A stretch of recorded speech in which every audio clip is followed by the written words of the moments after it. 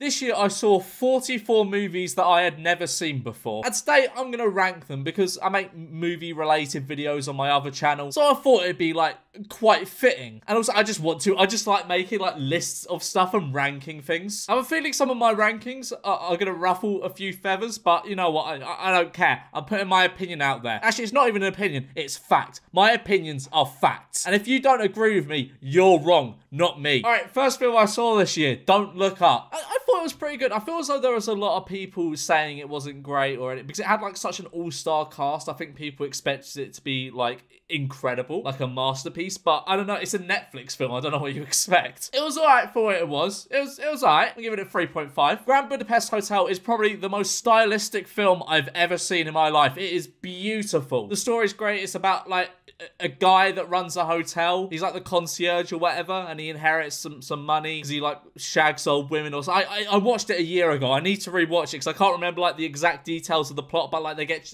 him and like his like assistant or whatever get chased around and stuff. This is a very bad explanation of the film. I'm sorry. This is a very bad explanation of the film. Just go watch it yourself. That's what I'm trying to say. Paranormal Activity is not a good movie. It's not a good movie. The only thing it has is like the suspense. That's all it really has. It is bad, and I mean, you know what? It's quite incredible is not the word I'm looking for, but it's quite incredible in its own right because it was made on like a 10 grand budget. A 10 grand budget made this film. And I mean, it's not exactly like an amazing feat of work or whatever, but it's just amazing that a film that cost 10 grand has got this big and made that much money. I'm giving it a 2 because it's not as awful as it could have been. However, Paranormal Activity 2, oh my days, probably the worst movie I have ever seen in my life. It is so dull. Half of it, if not more, is just nothing happening. It's just security cameras looking at nothing. Nothing happening. It's dead. Don't watch it. Paranormal Activity 3 is a bit better. It's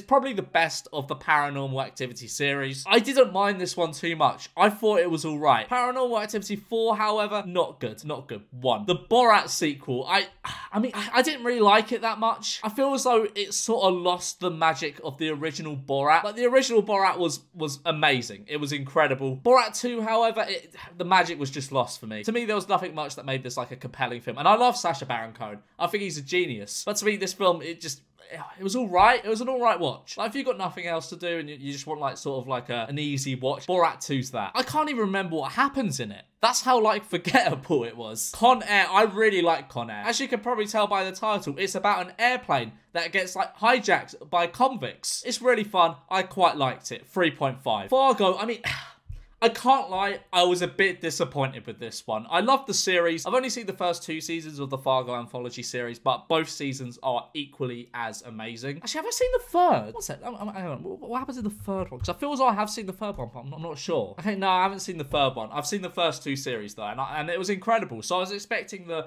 movie to be on a similar level because it's got like such high praise and everything. But I don't know. I just didn't find it all that great. And a lot of people may come for me for that because it is a classic. But I don't know, I just didn't enjoy it all that much, and that's why I'm giving it a 3. Doctor Strangelove is probably one of the best comedies ever made. I loved it. It's about the Cold War and nuclear war and all that sort of stuff. It's really, really good. If you only have an hour and a half spare, it's probably the film I'd suggest. 4.5. Happy Gilmore is one of them films that achieves what it sets out to achieve. It's a relatively funny, light-hearted comedy film. The plot's decent. You know, there's not really much else more to say about it. 3.5. It does what it says on the tin. In Time is quite an interesting film. It's set in a world where time is currency, so you can pay for things with like minutes of your life. I'm not going to go too much into it, but it's a decent film. It's a decent film. I definitely recommend it. 3.5. We Need to Talk About Kevin is one of those films where I feel as though I probably missed something, but I don't know, because it seems as though like all the ratings and reviews online seem to like this film, but I don't know, I just found it a bit like boring and dragged out. So the plot is there's this kid, right, who does like a massacre at school with a bow and arrow, and it sort of cuts back and forth between before the event and after the event, so you see kind of what happened leading up to it, like his childhood or whatever, and you see the repercussions on like his mum and stuff. And I don't know, maybe this film just wasn't for me. I feel as though this film just probably wasn't for me, but I don't know, I just didn't like it all that much. 2 out of 5. The Batman is great. I love the Batman. I was seeing a lot of the Batman hate hate online, but I loved it. I thought it was great. I don't need to go into what The Batman is about. Everyone knows what The Batman is about. 4.5 out of 5. Loved it. My only criticism would be it was 3 hours long and I needed to piss in the cinema after 1 hour. So I spent the last 2 hours of the film dying for a piss because I didn't want to miss any of it. The 40-Year-Old Virgin, aka my memoir. I don't know, I just didn't really like this film all that much. I feel as though most American comedies just aren't for me. Like, I just don't like them. I watched The Pineapple Express last year and I remember really liking it as a kid, but I watched it as an adult and I was just like, this is so shit. And that's the same sort of thing I got with The 40-Year-Old Virgin. I feel as though it's one of them films I watched when I was maybe like 12 years old, but then I rewatched it again and it was just, I don't know, I just didn't like it. 2 out of 5. Baby Driver is outstanding. I love Baby Driver. It's about a getaway driver. There's loads of cool car chases. Oh, I love it. It's a great film. 4 out of 5. Whiplash. Whiplash. Whiplash. What more can I say about Whiplash? I love Whiplash. Probably the best film I've seen this year. Actually, no, definitely the best film I've seen this year. It is absolutely outstanding. If you have not seen Whiplash yet, what are you doing with your life? Go and watch Whiplash. I love Whiplash. 5 out of 5. I didn't even say what it was about. It's about like a drummer who wants to get in like a band and the conductor is like well mean in that and he like throws stuff at him and like shouts at him, but he's determined. He's a determined drummer. Yeah, that's the plot. Hurt is one of them films I looked at and I thought maybe this isn't for me. Maybe I don't know about this one, but I loved it. Incredible. Incroyable. And I know I didn't pronounce that right probably, but it is good. It's about a guy that falls in love with his operating system and becomes the ultimate e-dater. And it has the Joker in it. What's not to love? 4 out of 5. Morbius is, I mean, everyone knows about Morbius. What more is there to say? I went into it expecting to absolutely despise it. Absolutely despise every part of it. But to be honest, it's not as bad as a lot of Marvel films to me. I mean, there's parts of it that are definitely worse. Like the production value of it, anything to do with production is far worse. But I don't know, I found it more like captivating than most. Am I just stupid? Am I just stupid? But yeah, no, it's certainly a terrible, terrible film. 2 out of 5. The Emoji Movie. What can I say about the Emoji Movie that hasn't already been said a million times? It's a movie about emojis. It's not good. 1 out of 5. Slumdog Millionaire is one of them films I went into expecting to really, really, really like. But I came out of it just being like, that was okay. Like, if I knew what it was going to be, I would have probably spent that 2 hours watching a different film. It's okay. Maybe it's just like one of them films that isn't for me. But I'm giving it a 2.5 out of 5. Doctor Strange and the Multiverse of Midness. It's a Marvel film. It's a Marvel film. Like, it's not particularly good. It's not particularly bad. I like some of the practical effects, like with Doctor Strange when he's like a zombie or whatever. It's a Marvel film. It's mid. 3 out of 5. Lock, Stock, and Two Smoking Barrels. Snatch is probably my favourite film of all time. I love it. So I decided to watch Lock, Stock because it's by Guy Ritchie and it's the film he made before Snatch. Really, really, really, really good. Not as good as Snatch in my opinion, but it's close. I really liked it. It's about this guy that loses a poker game and has to pay back a load of money to this gangster type guy. And there's a whole load of like, it's like Snatch. It's the same sort of thing as Snatch where there's a whole load of stories going on at once. And they all kind of converge in a way. It's really good. I liked it. 4.5 out of 5. Everything Everywhere All at Once is a good film. I liked it. It's about like the multiverse and stuff. It's really hard to describe this film because it is so absolutely confusing. But it's really great. It's really visually appealing. There were a lot of points where I just had absolutely no idea what the fuck was going on. No idea where the fuck we were. No idea what universe we were in. It's really confusing, but that is probably just down to my own lack of intelligence. I'm giving it a 4 out of 5. I liked it. Hustle is like one of them Adam Sandler films, like Uncut Gems. Not as good as Uncut Gems, but it's like one of them films he makes that you watch and you're like, this isn't like a typical shit Adam Sandler film. This is like actually a decent film. It's about an NBA basketball scout that discovers a really good player in Spain and he like trains him up and it's really, really good. I really liked it. It's quite a wholesome film as well. 3.5 out of 5. Top Gun Maverick is probably my favourite film to come out in cinemas this year. Like my favourite new film. And I know a lot of people are going to be like, oh, what about Everything Everywhere All at Once? Everything Everywhere All at Once is an artistic masterpiece. I know. But a jet plane goes zoom, zoom, and he goes, they like shoot each other and shit. Oh, it's sick. Top Gun Maverick is fucking unbelievable. I loved it. 4.5 out of 5. Good Will Hunting is a good wholesome film. It's about a guy that's like well intelligent, but he just works as a janitor and he seems content in working as a janitor and he wants to hide his intelligence. It's got Robin Williams in it and it's really wholesome and I like it. 4 out of 5. Nightcrawler. I liked Nightcrawler. It's about a guy that photographs crime scenes for like newspapers and news sites and stuff, and he like proper gets off on it, so he starts trying to like stage his own crimes and all that and like basically become a participant in it. Really good, really good. 4 out of 5. The Big Short. It's a film about mortgages and finance, and those are topics that I find boring. I don't like thinking about mortgages. That scares me. But it's quite an interesting film. There are points which it is quite boring, but that's just because I don't really care all that much about this sort of thing. But I can recognize it as a really good film, and I did quite enjoy it. 3.5 out of 5. Black Swan. Oh, mwah! What a great film. I wasn't expecting to like this film as much as I did, because it's about like ballet and all that girly shit.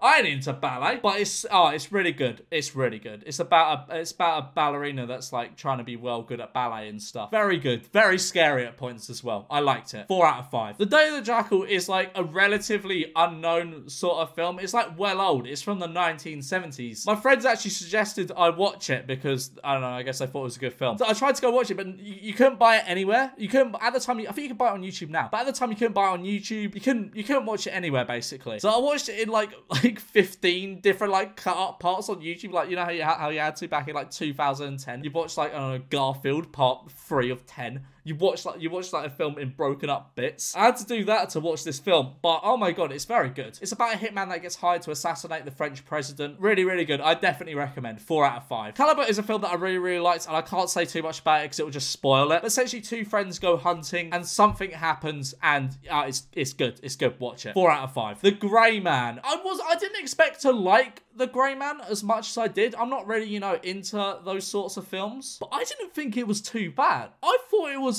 alright. It was alright. I'll give it a 3.5 out of 5. It's just like a half-decent action film. In Bruges is probably the most underrated movie ever made. It's about 2 hitmen that get sent to Belgium after a hit goes wrong. I'm not going to say too much about it because, again, I feel as though I'd end up spoiling it. But watch it. Watch it.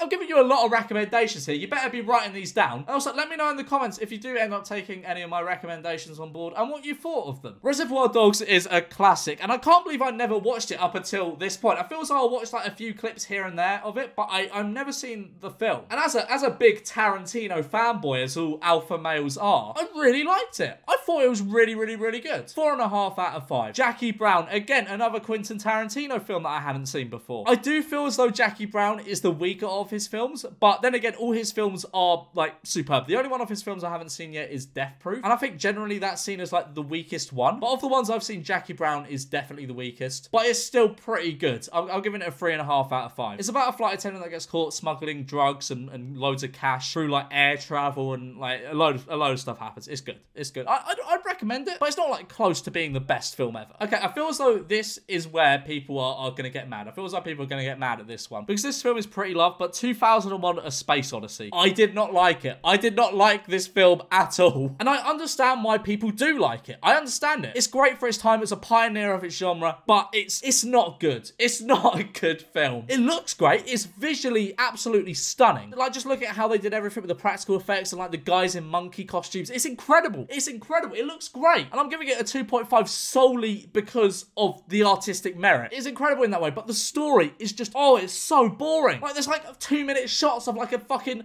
like a spaceship pod turning round. It's so boring. And I'm not like Marvel fanboy that needs like constant fight scenes or something. I can appreciate a slow burning film, but 2001 A Space Odyssey, it's not good. I mean, it left me thinking for a while, and I feel as though that's why a lot of people like this film, because it's one of them films that makes you think, because it's so ambiguous. But I mean, like, once you sort of figure out what it means, and I mean, I don't think it's ever been confirmed what what it all actually means, but I think a lot of people have a very good idea of like what it all means. I mean, it's okay, but the film in itself is just like, oh, it's boring. And I know I'm gonna get told off by like film bros for that, but I don't care. I didn't like it. I wouldn't recommend you watch it. It's great as an art piece. If you look at it as an art piece, it's phenomenal. But as a piece of entertainment, it's not good. The Father is definitely the saddest film I've seen all year. It's about a guy that's suffering from Alzheimer's, and the film is sort of told through that lens of Alzheimer's. It gives you a good idea, well, what I'd assume is a good idea of the disease and how it can affect you and like make you so confused. It's It's really sad and also absolutely brilliant. 4 out of 5. Get Out is probably the best horror film ever made. Actually, I guess that comes down to how you define horror, because a lot of people count like Silence of the Lambs as a horror film. It's not. Silence of the Lambs is not a horror film. I mean, at least I don't